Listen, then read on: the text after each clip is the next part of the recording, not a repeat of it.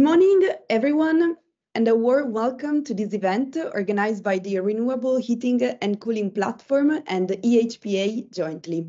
My name is Elisabetta. I am EU Project Officer at the European Heat Pump Association, and I have the privilege of moderating today's event. While our session may stretch for almost 2 hours without interruption, I assure you that your engagement will remain high, thanks to our exceptional lineup of speakers. To kick things off, let me provide a concise overview of our agenda. I will start by addressing logistical aspects and introducing the European Technology and Innovation Platform.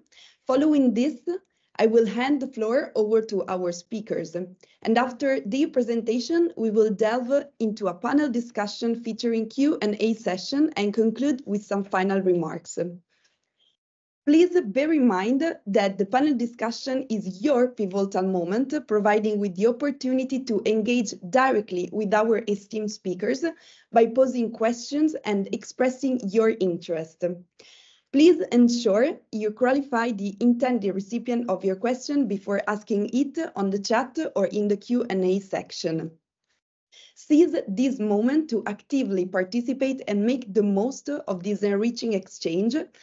And also, all along the presentation, you will see QR code, and don't hesitate absolutely to scan them with your mobile phone.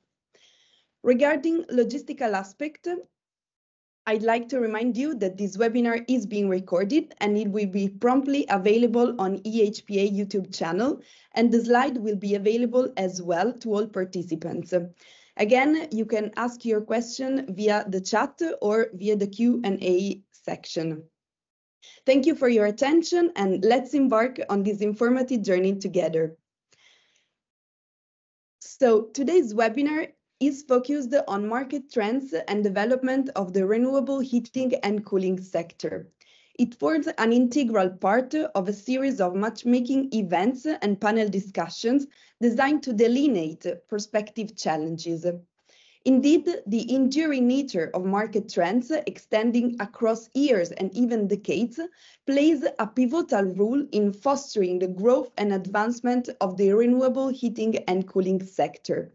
This alignment with significant societal and technological shift allows for a deliberate approach to responsiveness and adaptation, transcending reactive measures and fostering the formulation of a comprehensive strategic framework.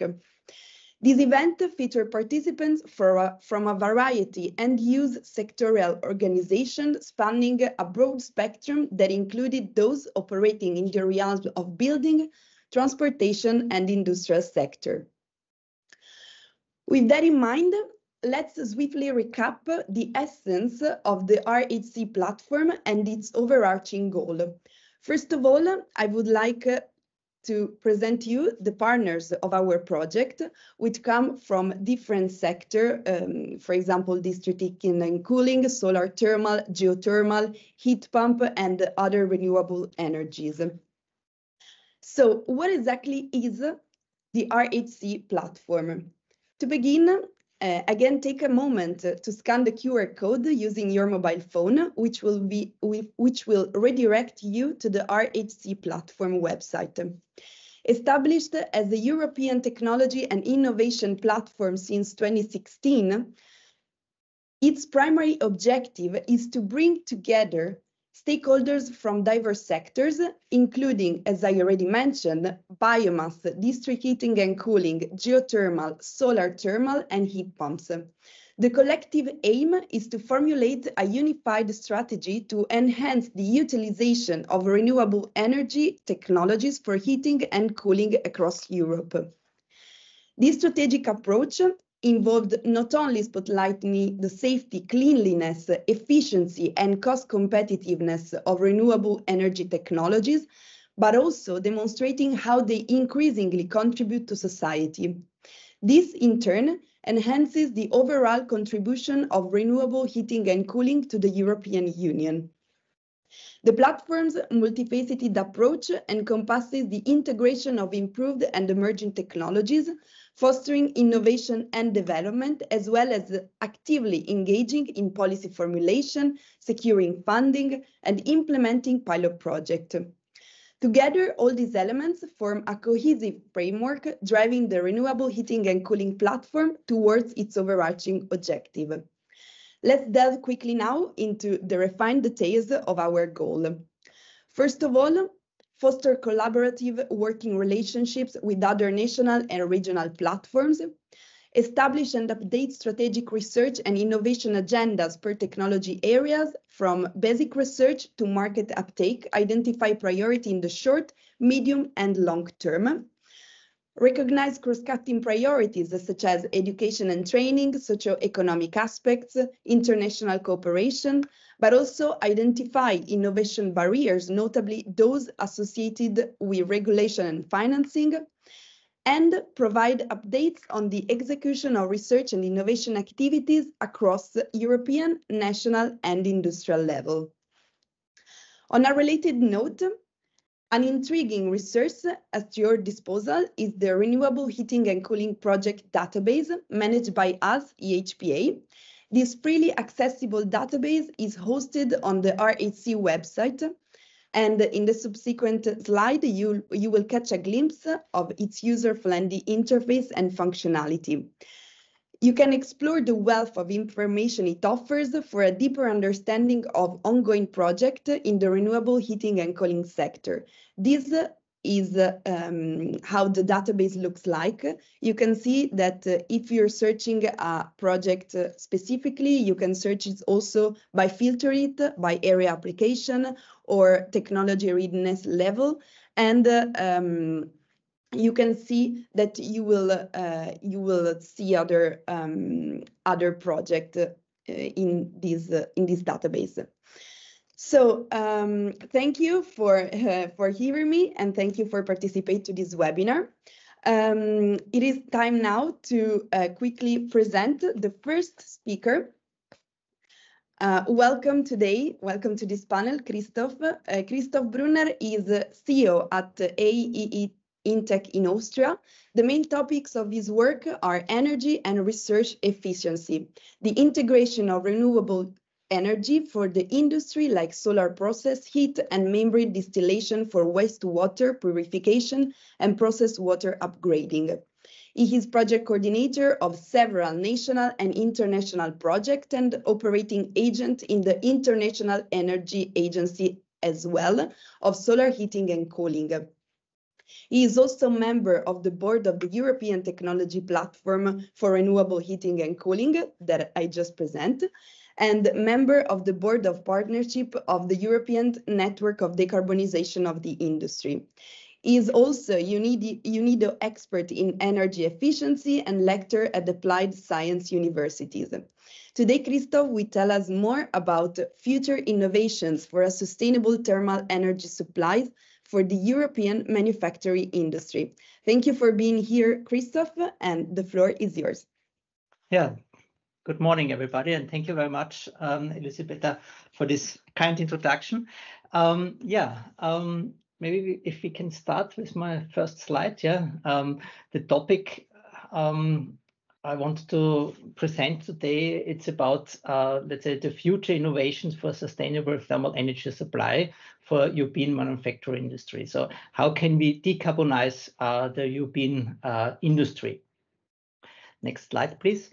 To dive into this topic, I thought I'd give you a first kind of overview on the energy demand, because it's maybe not so well known how much energy industry needed and which kind of energy the industry needed.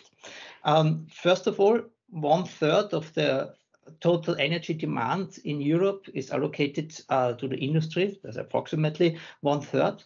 And of this 1/3, what is allocated to the industry, also again, 1/3 is electricity. And 2/3 of the energy demand of the industry, it's heat. This is also maybe not that well known, because when generally speaking about energy demand, always electricity is on the top of the discussion.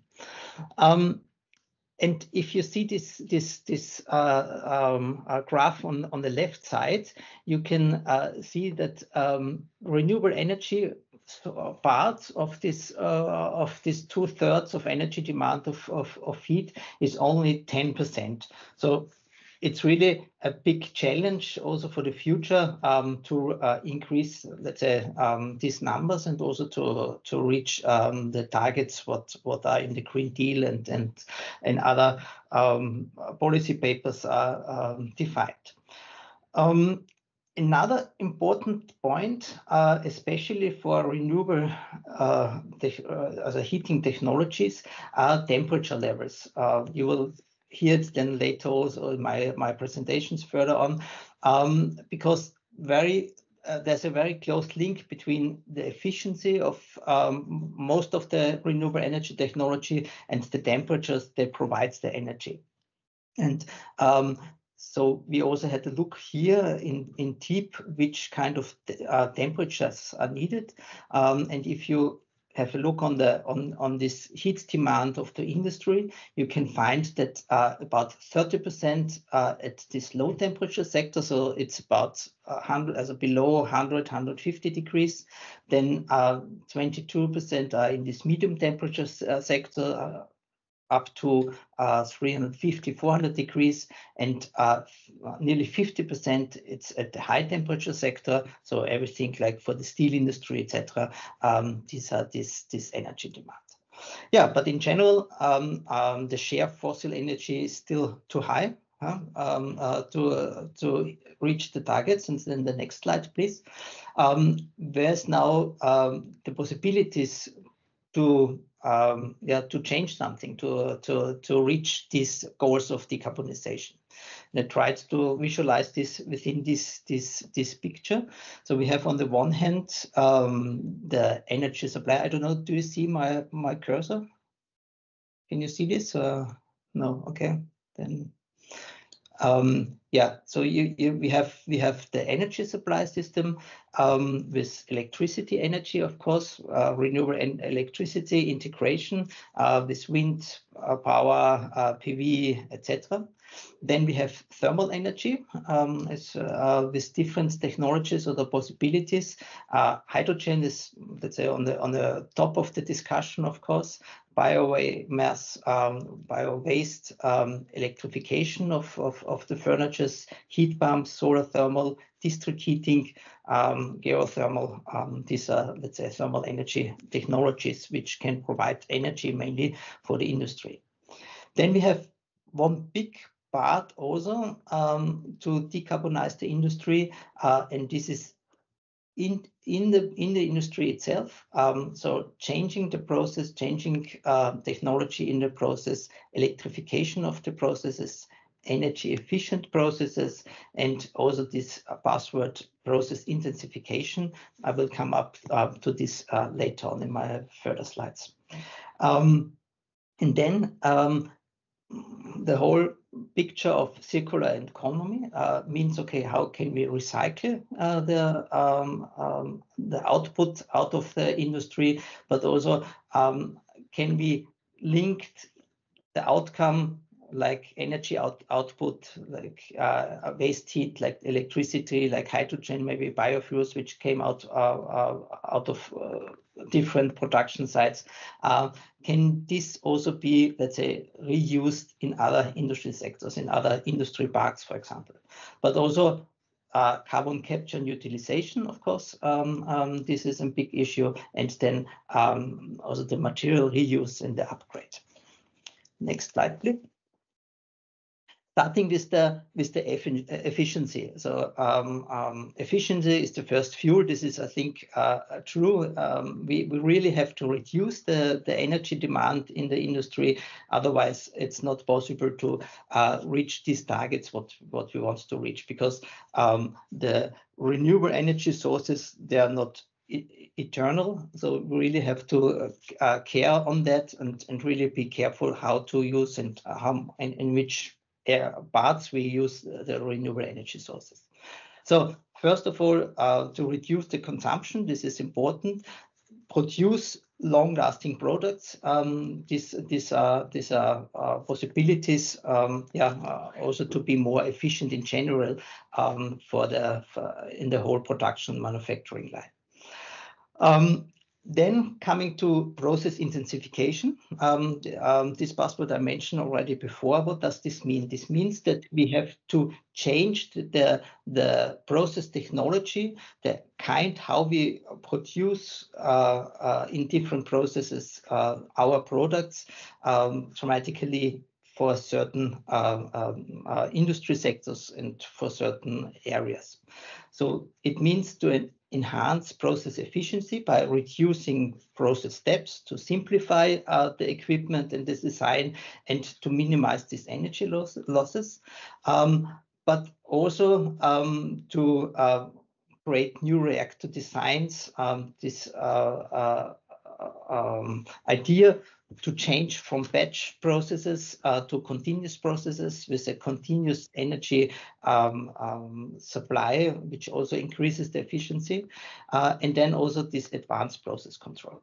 So these are different methodologies and ideas how to optimize the processes, and so to reduce the energy demand. And another possibility is to optimize the system. So think about how can we recover waste heat within a company by optimizing the heat exchanger network, for example. And here we have different methodologies, different possibilities. One of them is this pinch point methodology, which optimize these heat exchanger networks within a company, but also within, for example, a business park. Next slide, please. I took out here just that you get an idea about technologies. There are different schemes, how they divided these different technologies in unit operations, and also to identify here then new technologies which has, let's say, a higher which are optimized in this sense that the heat transfer is much better, the output of the products it's much higher, and also that the continuous energy demand is given by continuous processes. Just two examples. It's on the first picture on the right side. It's a spinning disc. This is a technology to optimize the mixing behavior within fluids, two fluids, or a fluid and a gas, for example. And the other pictures below, it's an oscillating reactor. With this oscillating reactor, also the rheology of fluids, but also the energy input and the conversion of chemical reactions can be optimized, can be increased by a factor of 10, for example. Of course, this is partly still in research areas, but let's say these are the future for optimizing technologies in general. Next slide, please. If we have now optimized industrial process, then it's not like in the past, or it's how it is at the moment quite often, that we have one energy source like natural gas. In the future, there will be a mix of different renewable energy sources. Why will it be like this? Because, as I said before, renewable energy is not an internal source. For example, biomass, we cannot use this biomass like we want because it's limited. And this is also true for other renewable energies, for hydrogen, for example. And how we use renewable energies, this has to be on a very let's say in a kind that we really be very careful how much we use it, and that it also used for the right applications. What does it mean, right applications? Here again, these temperature levels came into discussion, because different energy, renewable energy sources has also the advantages at different energy, different temperature level.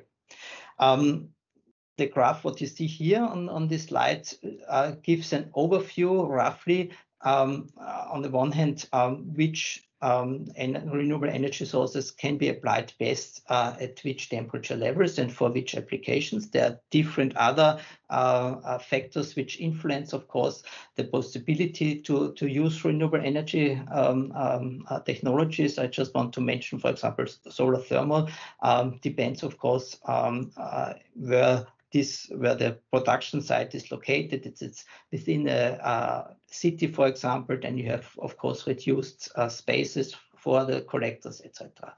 So there are different things what you have to consider if you apply renewable energies in a combination, in a mix with other renewable energy technologies. Next slide, please. Very general speaking, there is this exegetic approach what has to be followed. What does it mean, exegetic? It means the factor of temperature has to be influence the application of the renewables. So everything above 200 has we have renewable energy technologies like hydrogen, like green gases, like biomass, like electricity, which should be mainly approached here, used here. And below 200, we have district heating, we have heat pumps, solar thermal at the status quo of the technology development, excess heat from other industry sectors, geothermal, or also the heat from biomass, combined heat and power technologies. Next slide, please. And also these different renewable energy technologies, they interact, of course, and here there's a big potential to optimize this interaction. And here digitalization plays a big role. On the one hand, for planning this combination of different renewable energy technologies, but also then during the operation, that this interaction between, let's say, a solar thermal technology, a heat pump technology, maybe biogas plant, this interaction of the energy supply, this is to optimize this, digitalization will play a big role in that. Here's an example of a so-called digital energy twin. So there's a simulation or a twin created, which is a virtual in a virtual environment, and displays all possible combinations of these renewable energy technologies and gives the best possibility out. And this goes then into the real manufacturing industry and can then influence the real situation. This is on the one hand during the operation part, but also such a digital twin or the energy twin can also be a very good basis for the future investment decisions. What does it mean? That that you really can decide, okay, which kind of renewable energy technology fits best for my industry production site. Next slide, please. I mentioned also one renewable energy part is this excess heat or the waste heat potential. I thought I give you here one example from the province we are situated as INTEC. It's Styria in Austria, because we collected all this excess heat potential from different industry sites in our province and had to look how much is used already from this potential and how much is this in share of the whole energy demand. And as you can see here, there's only 9% of this potential of excess heat used. 91 is not used in our case. The excess heat is at different temperature levels. Most of them, of course, it's at low temperature, below 50 degrees, but in combination with heat pumps, for example, and also with these other ones, all of these temperature levels can be used of the waste heat. And it's about 30% of the Styrian heating demand. This could be covered by the excess heat. So it's really a huge potential worth to have a look at. And I think these numbers are maybe not so different also to other regions in Europe. Next slide, please. Coming to solar thermal, solar process heat is a big potential, and especially a technology which provides renewable energy really without CO2 emissions. There are different technologies which can be applied for different industry sectors and also for different temperatures. You can see below here different collector types which can provide temperatures up to 400 degrees. So non-concentrating collectors up to 150 degrees, and then all these technologies with concentrating collectors. And next slides, please. And there are worldwide a lot of best practice examples already for different applications in different industry sectors. There's one database where you can collect all this information. Here, just a few pictures out of from Europe, but also from China, from South America, from Asia, etc., which were solar thermal technologies providing heat at different temperature levels for industrial applications. For example, textile industry, food and beverage industry, mining industry. So these are the main areas. Next slide, please. Another future area for solar thermal is generate hydrogen out of the sun directly. At the moment, there's very often this combination, let's say the approaches in that form that photovoltaic is producing electricity, and then we have electrolyzer which is producing hydrogen out of water. It's one way because these are the technologies which are at the moment at the market. But for the future, it's maybe not the most efficient way. And for the future, there are different approaches also to use directly the sunlight, directly the photons from the sun, and to convert water, wastewater, because here we have added value to purify this wastewater, for example, and to convert this by catalysts, then also to hydrogen, but also to other green fuels like methanol, etc., or the methane. But of course, these technologies are early stage, and there's a lot of research still needed, but a big future potential for these technologies I can see. Next slide, please. We have also this interaction from different technologies, and I wanted to show you here what does this mean in this interaction to increase this share of green gases, for example. This is an example to generate hydrogen over an electrolyzer in combination with wind and PV, as I mentioned it before. But using this hydrogen either directly in a gas distribution network and bring it then to the industry, or in this case, in this example of this project, to combine it with a biogas plant to make this technology of methanization, which means the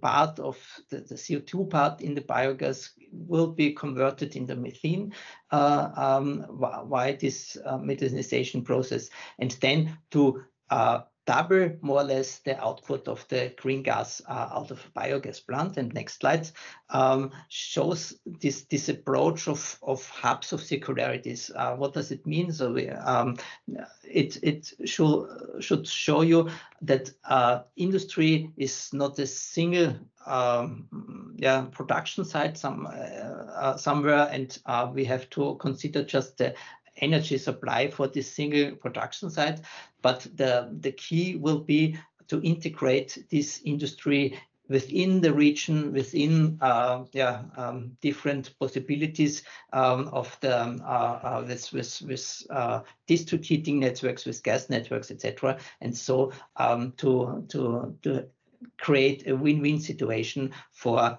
the industry, but also the people who are living in this region. Coming to my last slide, summary. What I want to give you out of this presentation, on the one hand, to reduce the energy demand. This is a very important factor of the decarbonization pathway. Efficiency is the first fuel, just remember this, and also to optimize the processes itself. Then, of course, innovative energy technology supply processes are important, also to increase the efficiency in these technologies. Research, etc., is still needed, but there's also a lot of technologies already on the market here. Then the consequent energy supply under an energetic consideration, so temperature level. I mentioned these two temperature levels, but also to integrate this in the energy supply possibilities, and also to optimize then this energy supply by digitalization. Then we have this first in a row, the first of kind demonstrators, which are so important that we have following up industry out of this process. Emerging energy carriers, green energy carriers like hydrogen, ammonia, they will have for sure a role, but we have to be careful that it's, let's say, not the only solution for the energy supply for the industry. And to bring in industries in the region and also circularities, circular economy. This will be one of the crucial things to reach the decarbonization of the industry. Next slide. I think there's one. Yeah, I just want to highlight we have a conference in April this year for those who want to come to our conference, ISEC, in Graz, in Austria. There's still possibilities. At the moment, we have about 350 to 400 participants already registered, and especially decarbonization will be one of the main topics within this ISEC conference in different areas, and also this approach of hubs of circularities, what I mentioned last. This will be discussed within a workshop. So I will be happy to welcome you at the conference. Thank you very much, and looking forward to the discussion later on. Thank you very much, Christoph. It was very interesting, actually. And I'm sure there will be a lot of questions during the panel discussion. It is now time to switch to the second speaker. Welcome Neil Turley. He is Managing and Engineering Director at Net Green EU and Net Green Solar Ltd. He has 2 decades involvement in the application of heat pump technology, from an R&D program to commercialize a solar thermal hybrid heat pump solution for Southern Europe, to engineering design consultative contract on commercial sized project. Neil today will tell us more about positive market trends, urban and rural, but still with some potential challenges to allow full acceptance. Thank you for being here today, Neil, and the floor is yours. Good morning. Thanks for the invitation to speak today. So the presentation I give today is really just about the market that I've been involved with in terms of a consultant, as well as actually designing and actually installing heat pumps in the residential sector. So in the first look on the slide, I'm trying to demonstrate what's new areas that heat pumps are going into and what are the supports mechanisms available in Europe today. So when you see the first part, I hope your screen's big enough to see all these little slides. You can see that the grants look quite large compared to the price of installing a central heating boiler, for example. So your first impression would be quite generous. There should be a lot of people involved in applying for these grants. We'll see later on in the presentation about this. So the second thing is heat networks. I was actually involved in building a data center, designing it in 2022, and this is the project it's involved with. It's based in the area of Ealing in West London. It's called the Old Oak and Park Royal Development Corporation. What they're proposing to do is revitalise west part of London and take waste heat from data centres in this area of London, and then with water heat pumps upgrade the water temperatures so that they can be used in domestic usages in residential housing. This example I'm looking at here is based on, I think, 3 data centers. The one I was involved with was a 48 megawatt data center, so quite a large amount of energy to be used, but with the temperatures of 20 to 35 degrees delta T, there is a potential of upgrading that to 60 degrees minimum through the district heating system. So this example is being used in different areas of Europe, not only in London, and I think it's a growth area that can be used to reduce the input from consumers. So that you just put it into the house and you provide domestic hot water and space heating. The rural sector, which I've been looking at in Portugal, should again is some amazing advantages, because the main fossil fuel being used for space heating and domestic hot water is bottled propane gas.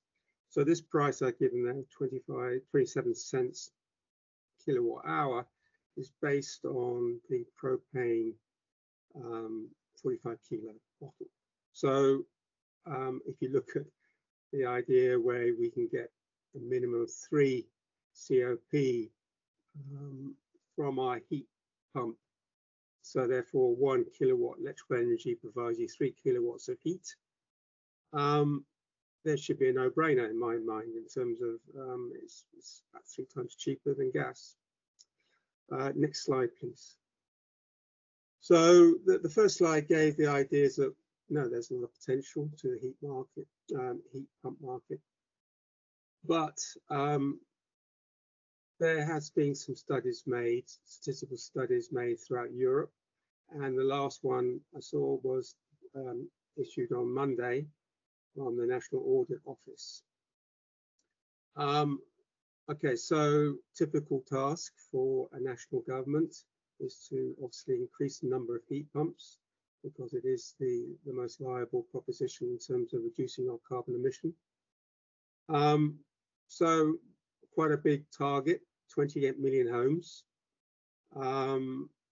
Obviously, we've got a timeline, which is obviously 2030, and we're in 2024. So as you can see, they've got the annual installation has to be around about 600,000 per year, and obviously increasing on that as the market actually accepts heat pumps more and consumers understand them better. But the last indicator, as I put in red here, between May 2022 and December 2023 is just literally less than 10% of the target.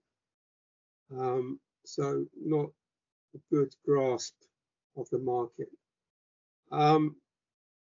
The typical conclusions, again, that we see in different studies are similar.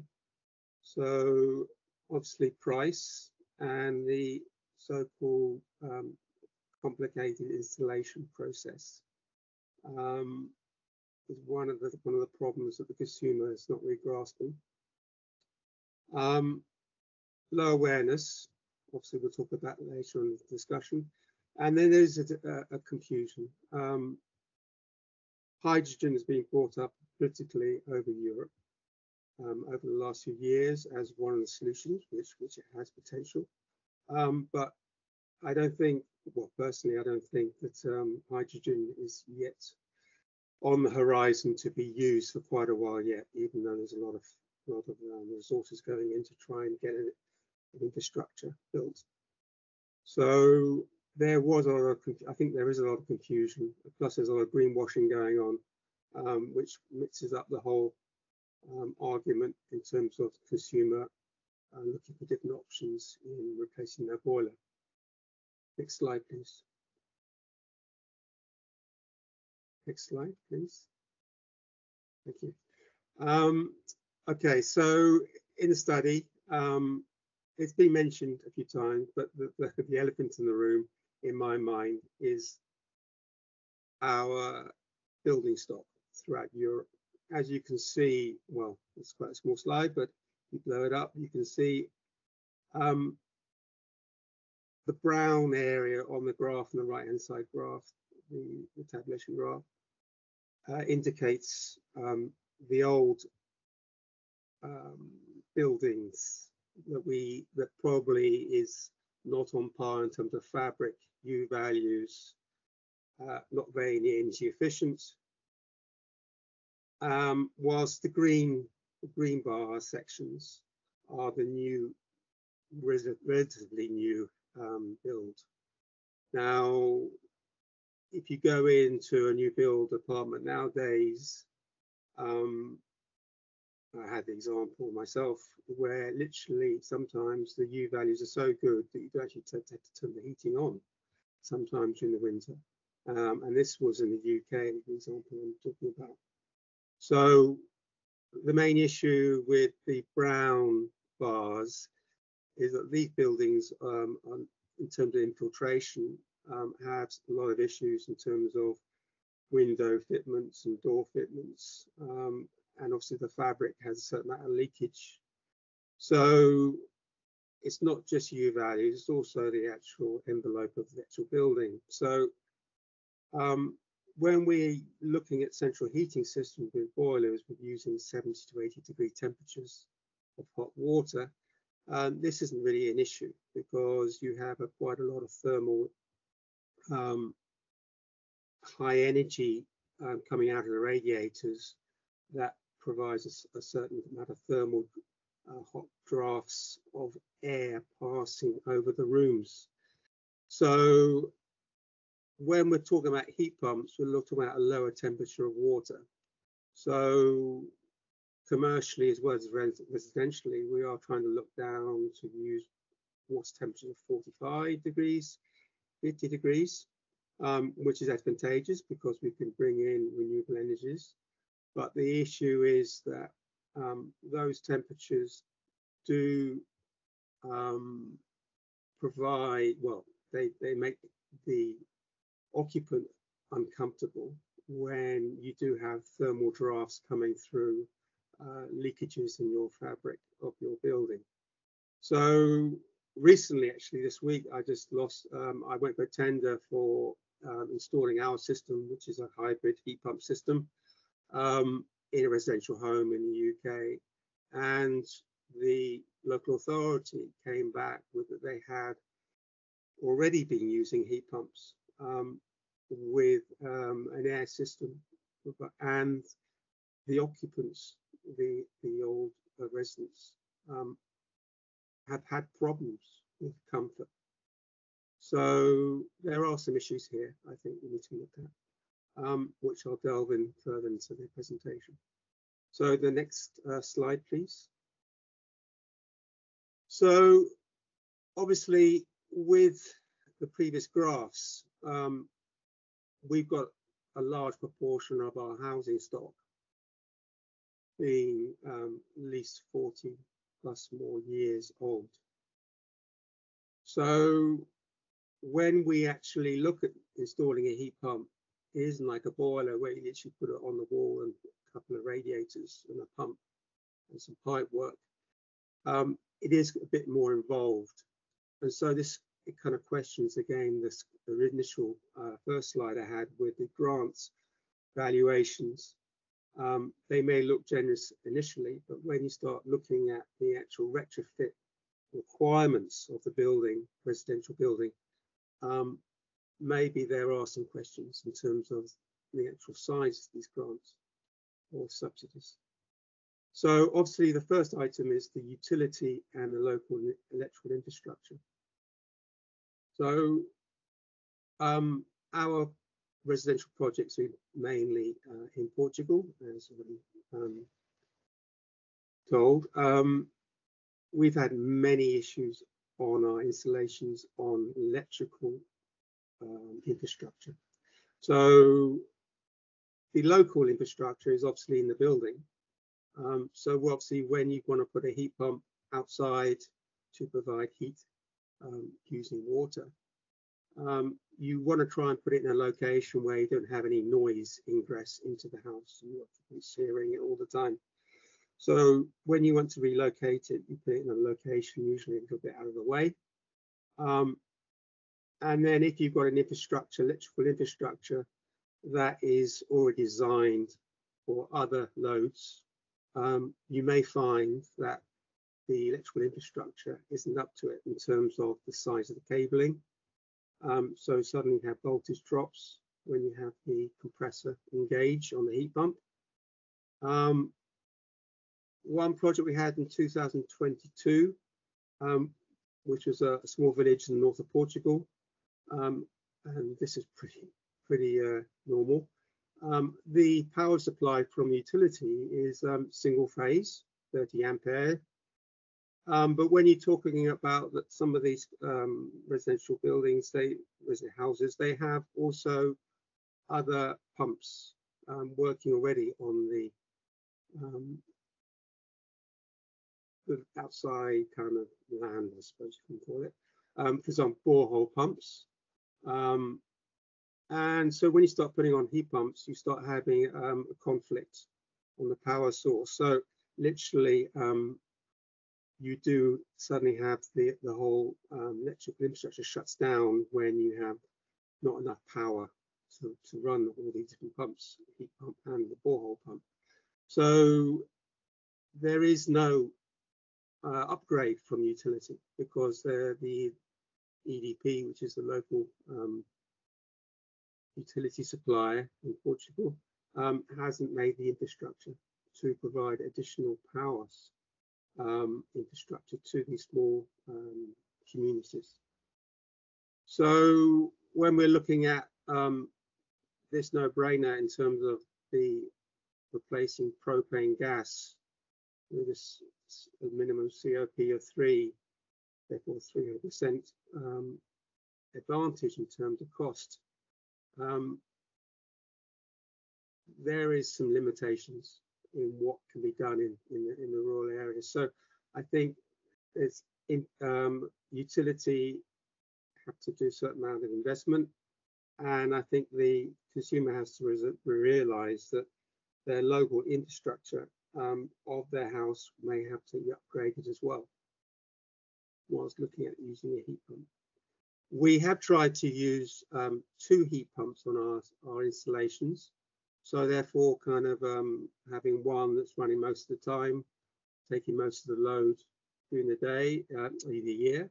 And then obviously the second one comes on when the temperature drops down below a certain ambient temperature to try and actually reduce the size and obviously the size of the compressor when you have this ingress of energy that's required. So what we've done with this one solution where we've not enough power, we're actually looking at batteries now with literally connected direct to the battery, the heat pump. So we're actually having to develop a solution to try and overcome this second heat pump issue. Okay, so the second one, buildings themselves. Northern Europe to Southern Europe definitely have a different building model. In Southern Europe, we have heavy mass buildings with high thermal energy storage, I would say, because we use the actual building in Southern Europe as a way of absorbing heat to be a kind of a battery. So whilst with Northern Europe, we have much lighter built structures, bricks and dry lining, and so heat pumps will have to relate to these different models of construction, because you will have a different application. In Portugal, for example, we were looking at using consistent heat throughout the whole day where possible to keep the fabric warm, and then kind of putting on a heat pump at night time just to compensate for the drop in the ambient temperatures outside. So whilst in Northern Europe, you would kind of usually use your heating on a time clock where you put it on maybe an hour before you need it and then to turn it off. Whilst with Southern Europe, if you go with that strategy, you'll end up with your whole fabric cooling down and the interior temperature being cooler than the outside temperature in some cases. So again, there has to be some thought in the design process and the installation process and how to actually compensate for these different models. And I haven't even mentioned the east part of Europe, where we have extremes, where you have extreme cold to extreme heat over the year. So heat pumps, I think, will have to be used in different methodologies, in different types of building models. So the third one, the heating emitters. So what I'm meaning by this is how we actually get the heat or the cooling into the building. So in the UK, I've actually seen a lot of contractors using oversized radiators for heat pumps, which in my mind is a huge mistake, because just the name radiator means that you are radiating heat across the room. And when you're using lower temperatures, that radiation doesn't happen. So what we're using for our clients is using a kind of a scroll fan in the bottom of kind of a similar radiator kind of system. So it literally gives a certain amount of inertia to the heated air to get across the room to reduce the amount of potential cold spots in a room. But obviously, underfloor heating is a good one, because it's quite a simple system to install. But when you're looking at environments in different parts of Europe where cooling is required, obviously underfloor heating doesn't really hit that target. So therefore, you're looking again, maybe using air to try and circulate that air across the room to provide heating and cooling. But again, we found some of the manufacturers don't actually, I'm talking about residential market here, obviously the commercial market is well catered for, but the residential market usually find that these fan convector heaters only are providing the potential for heating, because they don't provide drip trays, for example, for condensation when you put it into cooling.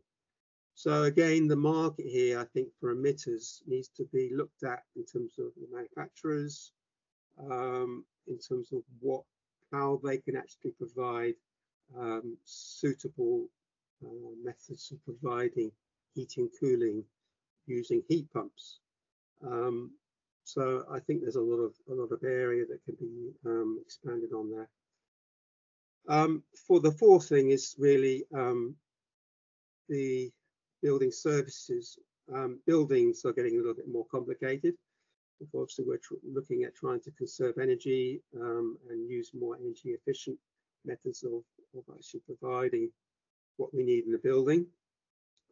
This also, we're looking at obviously heat recovery, for example, on ventilation systems, which obviously impacts on the design of a heat pump when you put it in. So when you put in the heat into a building, you're obviously having a certain amount of leakage which you require for ventilation. So, and then also you've got other things. Just some notes here, but, just on my memory is that you've got other issues as well as water supplies.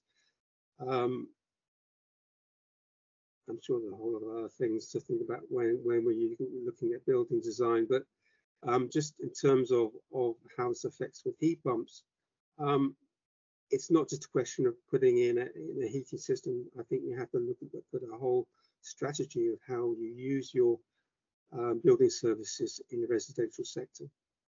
The commercial sector, I'm not mentioning that much because you have a whole ream of engineers who are designing systems. But when you look at residential, you usually look at a consumer that wants to try and make a change, and then you have a contractor. It's very rarely you have engineering designers involved. So it's up to the consumer to really understand what needs to be done. I think there's also a future where we can integrate heat pumps into the building. So, for example, as I mentioned previously, we have a way we need to kind of change over our air supply. So we need a certain amount of air changes in our buildings to be healthy. So I think maybe we could try and put heat pumps, for example, on top of the house, for example, to actually take out any heat that comes out when you're changing over the air at the buildings. So just from the slide, I'm trying to show that there is a lot of thought that has to go into a heat pump installation to make it successful. So next slide, please. So the solutions, well, it comes down to it. We need to empower the consumer, mainly from education, but they have to be involved, obviously, when they're looking at putting a heat pump into their building. So I think the industry, manufacturers, as well as distributors and also even contractors, I think they need to demonstrate their applications of how to use heat pumps in terms of design process. I think you need to look at a wide area of different applications as well, because as I demonstrated, we have a large area of Europe, and we need to we need to try to bring in the whole of this Europe into this heat pump market. So we need to kind of have a very wide example base to kind of enable the consumer to actually understand how they can use it. Subsidies aren't the answer.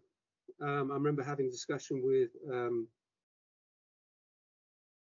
the European Community Commissioner previously about solar thermal subsidies years ago, and it didn't really help the market that much. It helps the manufacturing sector because it helped them ramp up their manufacturing capacities, maybe. But really, I think it needs to be done on a different approach, or maybe with subsidies and different approach. So I think a carrot and stick approach should be used, which involves obviously tax rebates. So therefore a governmental approach. So the EPC up to now hasn't really been used. I mean, it's just really just a bureaucratical piece of paper that needs to be provided when you sell or buy a house. There has been lots of questions on the quality of the EPC being actually made by different, obviously, contractors throughout different countries. But I think there's an avenue here of actually providing the basis of a carrot and stick approach. So as you can see here, Frank Knight, which is quite a large real estate company. I agree with this approach where they're looking at a minimum EPC rate of C for certain buildings. Obviously, each national government can have their own targets, but obviously it's being used a little bit already where there is some subsidies by some governments, but it hasn't really been used in terms of the consumer understanding what it means, and obviously the advantages of it. But also, when you tie into this, you can get obviously certain loans attached with, in terms of the subsidies. So obviously, there's a way of financing not just the heat pump installation, but also the actual upgrade of the building, which is, I think, is more of a requirement when you're installing a heat pump. So therefore, the third item is where you have a transparent validation process. So obviously, with a lot of the greenwashing issues with manufacturing advertising their products, is that one of the issues is confusion comes out because of all the different messages they're trying to bring out. I think there has to be a very transparent way of getting across the information and therefore validating the application of heat pumps in terms of performance, in terms of lessons learned. So again, the consumer can learn from previous installations and not make the same mistakes again and again. So I think the whole sector of the heat pump manufacturing, as well as obviously this organisation, I think has a lot of work in trying to get across a lot of information because we need to try and get the heat pump numbers up dramatically. And so I don't think it's the subsidies in the first slide. For example, the urban example I gave, it may look quite approachable, but the problem is that the new heat networks, they aren't actually aimed at the existing housing stock. They're based on new residential developments being built at the same time. So therefore, this energy that they're providing is going to new build projects, which have better energy efficient characteristics. But obviously, they can raise money for the infrastructure from the real estate by selling it through new urbanizations. So I think the main issue I want to try and put across on this presentation is that our housing stock is old in Europe, and this is the main sector that we need to be focusing on. The commercial sector has been focused on for a long time, and I've been putting on heat pumps for decades. The new sector of housing, I think, is obviously will use heat pumps straight away, but the largest sector is the old housing stock that we have. So I think that's the conclusion I can give. Thank you. I'm not sure how well I'm doing with time on this presentation. Yeah, thank you very much. Thank you, Neil. I see that there are already some questions in the chat, and don't hesitate also to use the Q&A section. So it's time now to present the last speaker, last but not least, Andrea Vogt. She is Vice President and Head of Global Public Affairs and Sustainability and member of the leadership team at Danfoss Climate Solutions. She joined Danfoss in 2021. Her experience in the heating and cooling industry spans over 2 decades. Prior to Danfoss, for 12 years, she was Director General of the European Partnership for Energy and the Environment, a major Brussels-based industry association advocating for sustainable heating and cooling technologies. Previous assignments, including senior roles in sales, marketing, and communication. Andrea is now member of the Refrigeration and Technical Options Committee under the United Nations Montreal Protocol. She is also a board member of the UN-hosted alliance, the Cool Coalition, and the Global ABC, the Global Food Cold Chain Council, the European Heat Pump Association, and the European Alliance for Energy Efficiency in Buildings. So today, Andrea will tell us more about trends and drivers for the decarbonization of our building stock.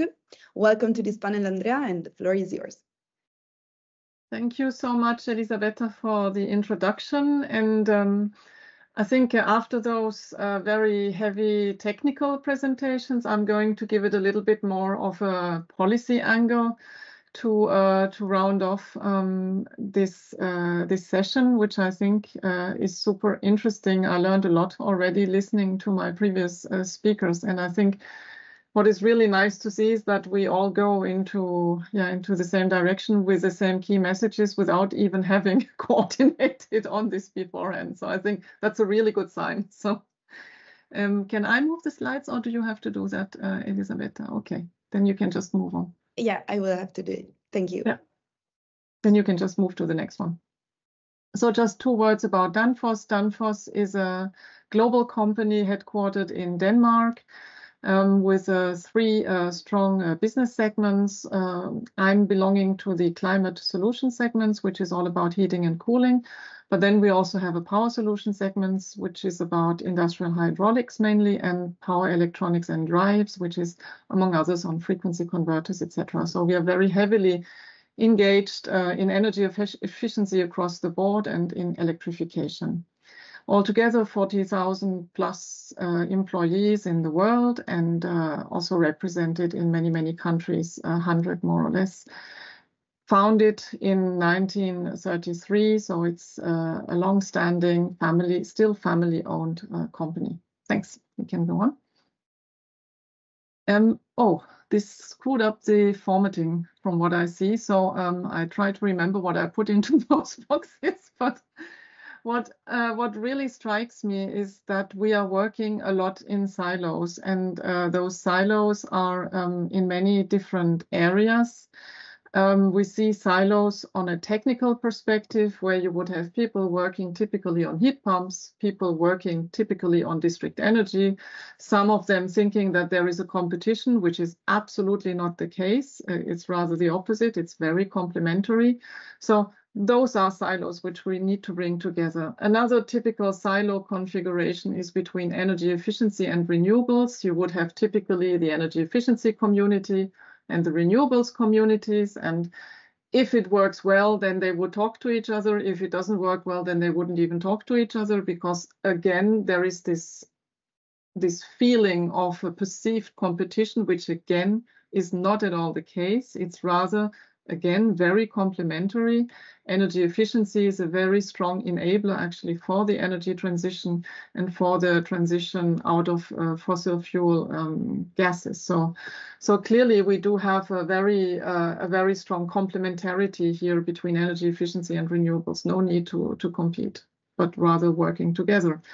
Then a third silo, which was, I think, in the bottom box, if I remember correctly, was in terms of legislation and policy making and directives. We would have typically climate-related policies, which would look at greenhouse gases, for example. Then we would have energy-related policies, which would look at energy efficiency, energy performance of buildings, renewable energies directive, eco-design, and so on and so forth. So, and again, a cluster of policies. And then we also have sustainability policies, which are, for example, sustainability reporting, which will come into force or has come into force on the Corporate Sustainability Reporting Directive. We have that on the supply chain with the Corporate Sustainable Due Diligence Directive. We have the taxonomy. All this package, which makes up the sustainable finance package, is actually a very strong cluster as well, which also very much needs to come together and work together, because it is very complementary again. And then the final silos, which we've seen also a lot in the past, which I think is in the top box, is between heating and cooling, where you would have the heating people and the cooling people and not necessarily have them communicate with each other, which again is not very productive, because there are a lot of synergies between heating and cooling, and a lot of ways of really making the best of those synergies and use them in order to save energy and save emissions. And that's particularly relevant, of course, when we talk about waste heat, which is the main focus of my presentation. Okay, then to the next. So I won't spend a lot of time on the Energy Performance of Buildings Directive, but still I think you cannot talk about decarbonization of buildings and not at least mention the EPBD. And even more so as the Parliament has agreed on the EPBD now as well, has voted positively on the last version, which is a very strong signal for all of us. We all very much welcomed in the building community the EPBD as it has been voted for now. And we're now just still waiting for the final tick off by the member states. In a nutshell, and this is not at all aiming to be comprehensive or exhaustive, but just to point to a few points in the new EPBD. We of course have still the net zero driver for new buildings, but we also have, and that's new, and that's super important when it comes to renovation and decarbonizing our building stock. We have now minimum efficiency performance standards for existing buildings, which will hopefully also drive the transition out of fossil fuel boilers and help make our building stock more efficient and less energy consuming, and also reduce the emissions, of course. Then we do have national building renovation plans, which is a kind of follow-up from the long-term renovation strategies that were existing beforehand. And again, those building plans, those building renovation plans will hopefully further drive the upgrading of our building stock. It's made visible with energy performance certificates. And then, of course, we have new rules and stronger rules on controls in buildings in the broadest sense, specifically if we look at, for example, hydronic balancing, but also other building controls. As said, I won't go into detail here, but just to say that there are very strong drivers now coming out of the revision of the EPBD, which will hopefully support the move out of fossil fuel driven appliances and boilers towards heat pumps, and also towards decarbonized district energy as a means to decarbonize the buildings, also in conjunction with the heat pumps, obviously. Okay. But whilst the EPBD is one of those measures, everybody working remotely in the Brussels space and in the EU regulatory and policy space, as I said, we'll think immediately about EPBD when it is about decarbonization of buildings. But there is actually another very strong trend, which comes back to the silo thinking I mentioned beforehand, which is coming from the sustainability community. And here we have as a very strong trend carbon disclosure requirements. And that's not only in Europe, that's basically around the world. There are more and more countries which have mandatory requirements on carbon disclosure or climate disclosure for companies. As you can see, I listed just the countries that I found when I did a quick desk research. It's really a trend which spans the entire globe, and we see this coming stronger and stronger. And what does it do?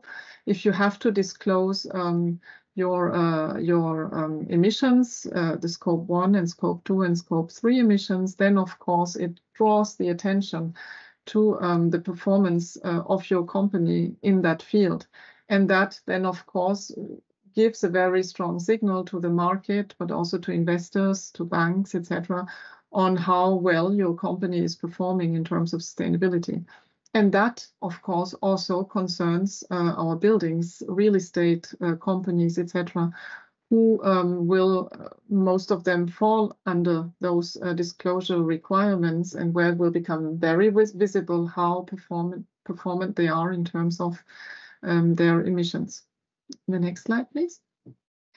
So will these different policies, are they competing or are they complementary? And as I said in the beginning, we need to stop thinking in silos and see the complementarity between those different policy frameworks. And I try to just give a few examples on the left-hand side and also to just give the overall interaction on the right-hand side. The overall interaction clearly is if you have climate or carbon disclosure requirements, then, as I said, it makes the emissions or the emission performance visible. And that can then inform policies and regulations to a certain extent, because then, of course, policymakers see what the status is and where the emissions are coming from. On the other hand, if we have policies and regulations in place, they will drive the emission reductions, as just explained with the example on the EPBD, and that will impact what companies disclose in terms of their carbon disclosure. So if we look how this works together, just without going into greater detail of this slide, where also the formatting has been screwed up a little bit, but if you look at the top right quadrant, then this is the situation which we have very much in Europe, I would say, where we have quite strong top-down rules in terms of climate and energy policy and regulations. If we can look at the F-gas regulation, for example, when it is about climate policy, we can look at eco-design when it comes down to product energy efficiency requirements, the EPBD I just mentioned, etc. So those are rules which are really coming top-down in order to drive energy efficiency and emission savings. But then we also have those rules on sustainability reporting, on sustainable finance, like the CSRD, the taxonomy, etc., which come more from a bottom-up approach, which basically, as I was saying, make emissions more visible and which kind of interact and complement those strong top-down rules. So that's what we face in Europe, I would say. These two really working together, whereas there may be other countries and regions in the world where you would have perhaps a stronger emphasis on those bottom-up rules in the form of reporting and making emissions visible, etc., and less top-down requirements as we have it in Europe. Perhaps the US could be an example where we see a bit of a different approach with less command and control and more freedom to the market. But then there is no black and white, obviously. It's just to schematize it a little bit and to show that those rules, in any case, work together and reinforce each other. Mm-hmm. So the sustainable finance, of course, brings it all together. And what we clearly see here is that if it works, and it's still the whole sustainable finance package by the European Commission under the Green Deal is still relatively new, so will it work as intended? We will find out, I guess. But if it works, then it can really be a virtuous circle, which is all around ESG values. And why am I saying a virtuous circle? Because you would have financial institutions, asset managers, insurance managers, banks, etc., who would increasingly prioritize working with companies that have strong ESG values in place. Why? Because for financial institutions, as for companies, if listed, shareholder value is, of course, very important. Risk mitigation is very important. Market demand and what comes from the customers is very important. Regulatory trends, and also how you appear to your workforce and to retaining also talent. So all of those factors drive the ESG values quite strongly, and influence also financial institutions who want to be sustainable and who want to have a share of green assets in their portfolio. This would then influence companies, because companies who tick those boxes and who have a strong sustainability strategy would then further invest in such activities, which would then be sort of rewarded because they would then get better access to finance and at the same time also better satisfy what comes in terms of push from the market. So there is a strong interaction there. And then the loop closes because as companies will become more sustainable, they will attract more investors, and then they will get better terms from those investors and financial institutions for their investments. So it really can close the loop because there is this strong money driver behind it, which I think will be increasingly important as those rules are being implemented and also make their way into the general market behavior, which is already happening, by the way. It's not as if we don't see anything. It's really already part of the way how certain financial institutions at least proceed, and companies, of course, as well. If I'm just taking the Science-Based Targets Initiative just as one example, I think it's in the meantime, it's like 3,000 companies or something who have voluntarily committed to science-based targets in order to really set themselves strong commitments to reduce their emissions, just as an example. Okay, next one. So now I was saying in the beginning that I would focus this presentation on waste heat. And why waste heat? First of all, because I think it's just a fabulous concept and it's not at all exploited as it should be. But then also because it is a really good showcase on breaking down silos. And on top of that, with a big potential to support decarbonization. If we look at the potential of waste heat altogether, and this comes from a white paper that we at Danfoss have published last year, which comes to the conclusion that 2,860 terawatt hours per year of waste heat would be accessible in the EU. So that's more or less the same as the primary energy demand in France, as an example, or as the EU's total energy demand for heat and hot water. So huge amounts available, not at all used, as also my previous speakers, or Christoph in the beginning, was also showing the potential of waste heat. So huge potential, but then also we did a little research across different pieces of legislation and of policies to see how is waste heat being tackled.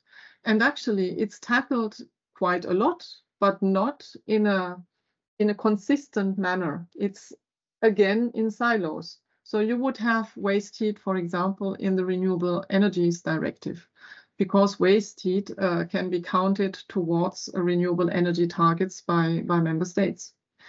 You would have waste heat under the sustainable finance umbrella, where it's recognized as a climate mitigation measure in the taxonomy framework. You would have waste heat mentioned in the Energy Efficiency Directive, where it is pointed out specifically in terms of its efficiency potential in heating and cooling in the comprehensive assessments. You would have waste heat as an important factor when you look at sustainability reporting, because if you use waste heat, then you reduce your Scope 1 and Scope 2 emissions. You would have waste heat in district energy, again linking back to Energy Efficiency Directive, where it is also recognized as a renewable energy and where it supports the decarbonization of district energy. And then you have the whole interplay of waste heat with heat pumps, where heat pump can recover the waste heat and upgrade it to the temperature required. So waste heat is tackled actually quite a lot, I could say a lot, but it's still not really being used as it should be, and as the opportunity that it provides, because all those different pieces of the puzzle are individual pieces of the puzzle, and they are not brought together. So my strong call or ask would be to make this more comprehensive and break those silos and come up with a really consistent approach to waste heat, which points to the huge potential it offers, and which also motivates and raises awareness and incentivizes member states at national or local or regional level to really use this huge waste heat potential to decarbonize. Yeah, next one. So just to show a little schematic view on how the waste heat recovery fits into the sector integration and into decarbonization in general. And my previous speaker actually said very similar things in a different way and from a more technical perspective, but nevertheless, it's more or less going in the same direction. We have to reduce the energy that we consume, and there are many different ways on how these energy savings can be achieved. Then we have the second big step in terms of reusing energy, and there are different sources of waste heat that allow for this reuse of energy, and that can be, for example, from pressurized air, it can be from process cooling, so the waste heat from cooling installations. And for example, also if we have data centers, and I can't remember if it was Christoph O'Neill who mentioned data centers, but that's also, of course, a very important source of waste heat. So we have different sources for waste heat, which would allow us to reuse that energy and therefore save the generation of that energy in the first place. And then, of course, the last step is sourcing green energy when necessary. Okay, next. So, and then I wanted to end with a bit of an excursion without going into super big detail, but just to show how all of those principles, everything that we heard more or less, can be applied in the framework of a city.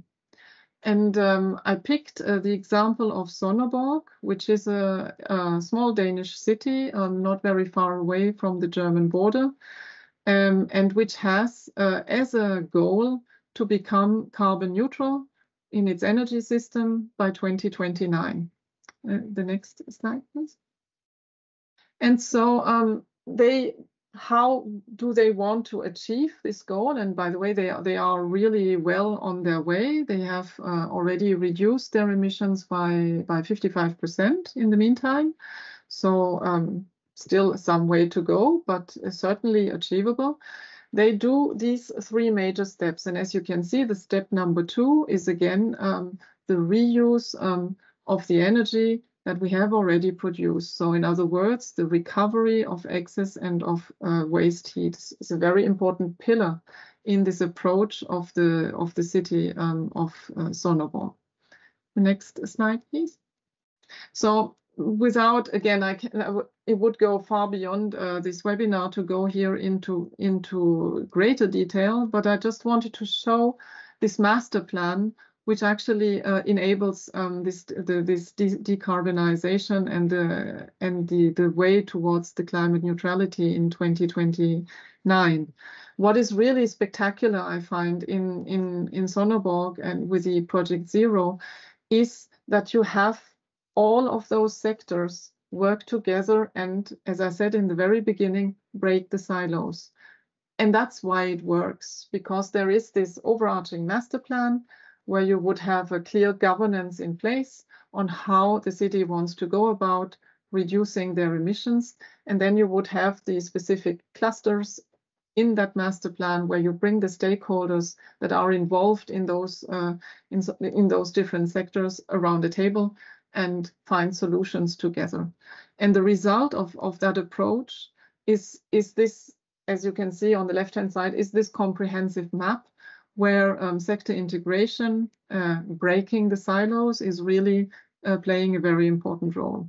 District heating and heat pumps being a very central pillar in this whole setup, in the sense that, for example, waste heat, as I was saying, is being recovered, for example, from cooling installations in a supermarket, for example, from brick factory, for example, from waste incineration plant, for example. So all that waste heat is being recovered and either reused on site or fed into the district energy grid. So no loss here, really a circular system, if I can say so. Heat pumps are being used either individually or to upgrade the temperature of the heat available, for example, in the industry and also in commercial buildings or in a supermarket, as I was saying. We do have electrified transport vehicles. We do have power to X, a wastewater treatment plant where, again, the waste heat is being recovered, and it's all controlled with digital tools.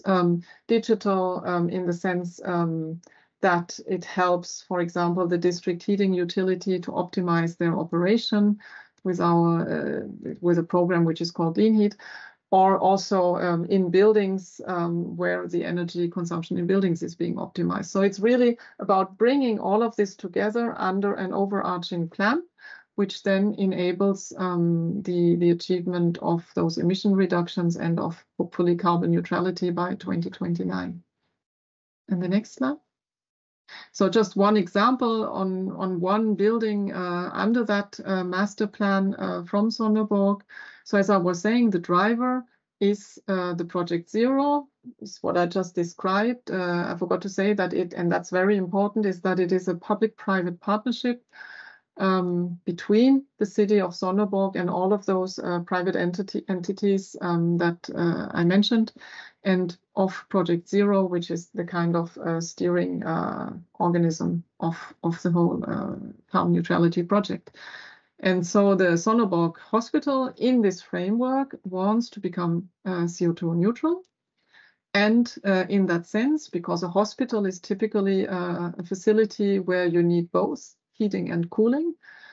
So far, the hospital has not used those synergies between heating and cooling. They now look into recovering the heat from the cooling system, use on site what is necessary, and then if something remains, to feed this into the district energy grid, into the district heating grid.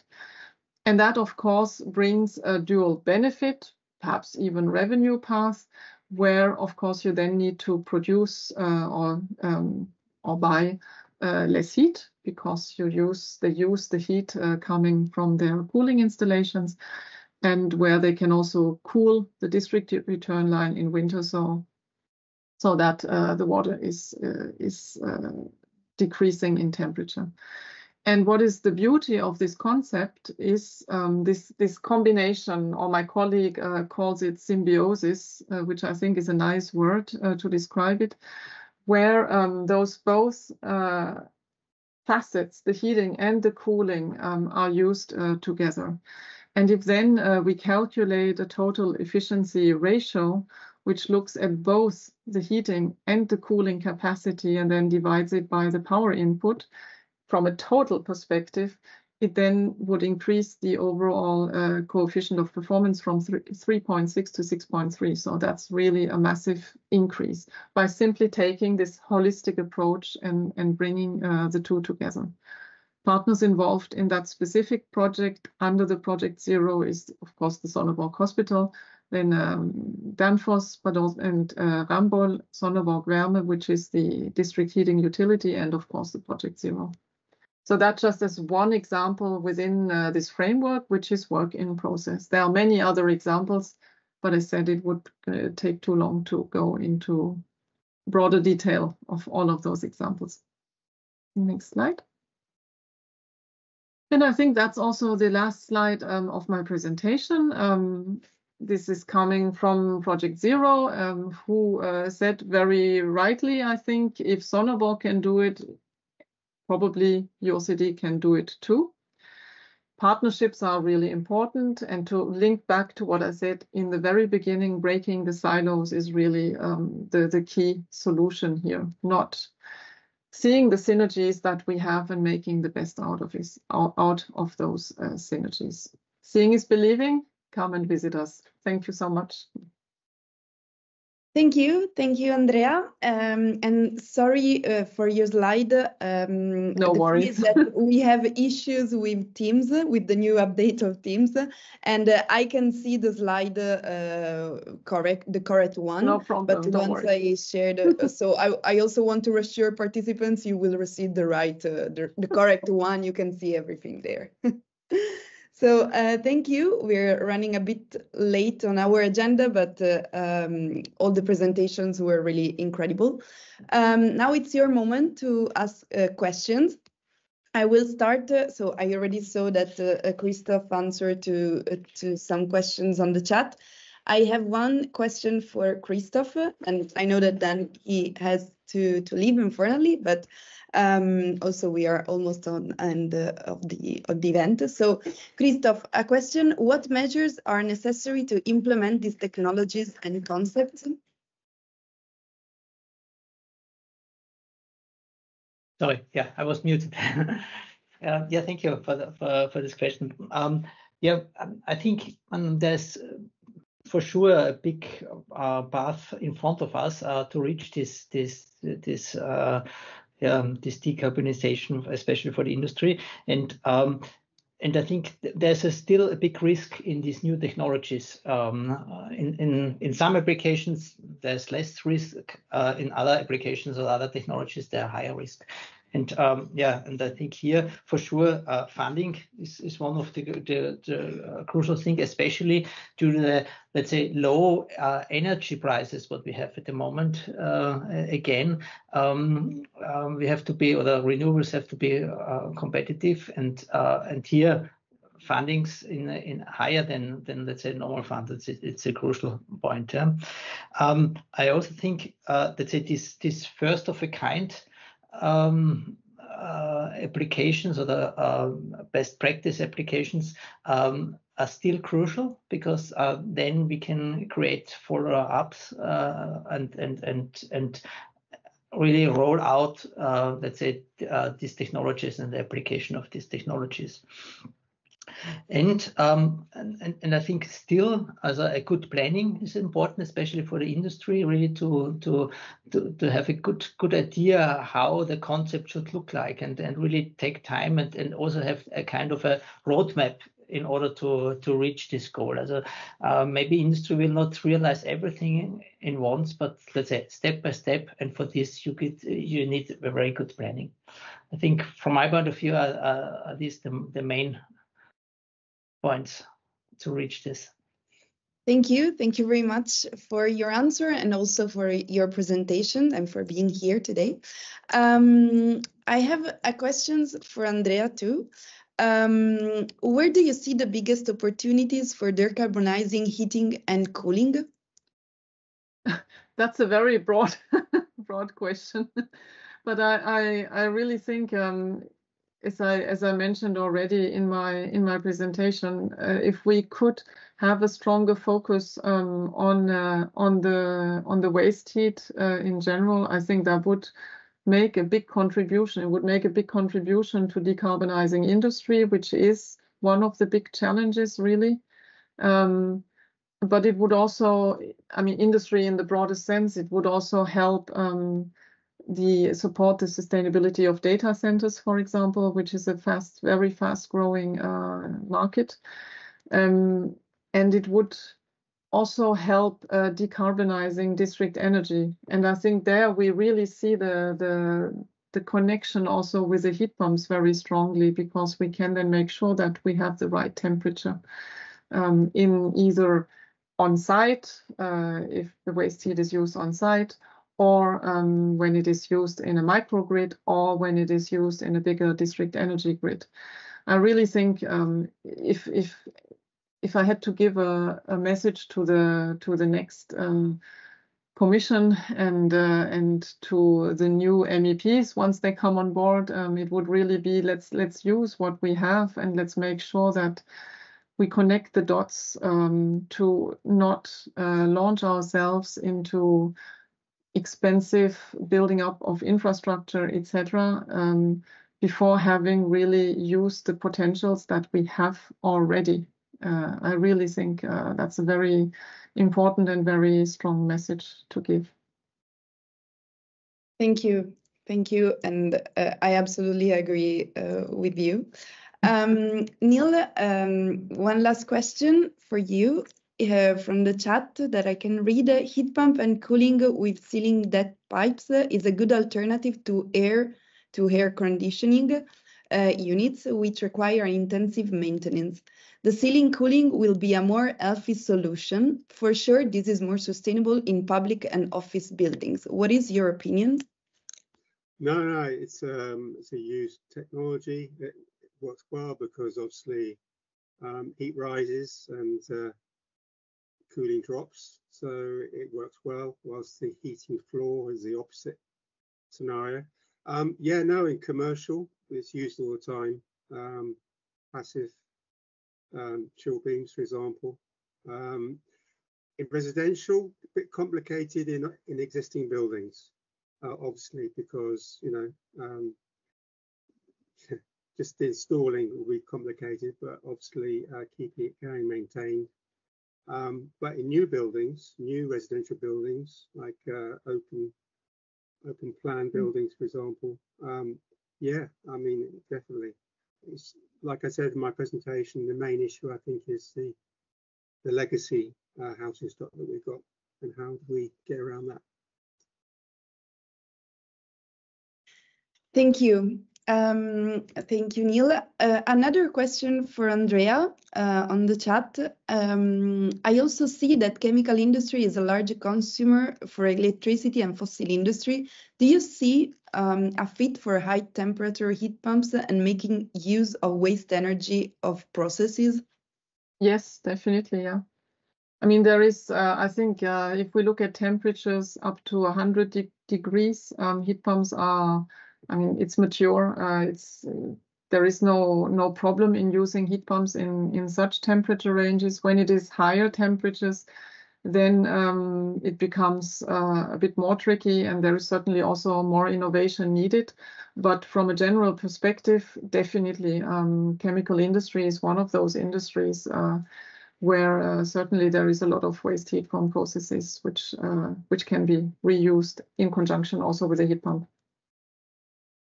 Thank you. And just one last curiosity, as you mentioned in your presentation, Andrea, technologies are ready. So why are they not being deployed more broadly?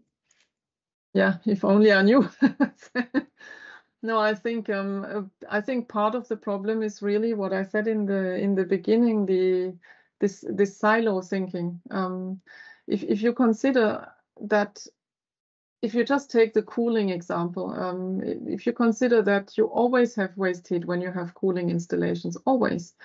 And everybody knows that, I assume, but then there is no incentive, no trigger, no motivation for those who have those cooling installations and have that waste heat at their fingertips to really use it. So it's just blown in the air. So I think there is a lot of awareness raising which is necessary, and then perhaps also incentives, not necessarily in the sense of subsidies. And I agree with the comment in the chat that subsidies shouldn't be a holy grail, because once you remove them, you have the risk that the whole market crashes down. So I really think it can also be incentives, it can be rewards. I think there are many different carrots that can be given without having it formulated as a subsidy as such.